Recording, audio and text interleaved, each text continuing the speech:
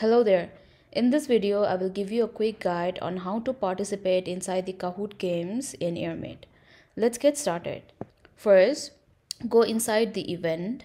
Now, if you see on the chat section, you will see this widget that is Pilot Quiz and Play CTA button. If you would like to participate on this quiz, simply click on Play, or you can also click on this quiz time icon and come to this place to play the quiz. In Kahoot, the organizers will provide you with the pin numbers to participate inside the Kahoot game. They might just share the number or share their screen with you. The game pin or the number looks in such a way. All you have to do is plug in the number and click on enter. Now enter your nickname and click on OK. And you are inside the game.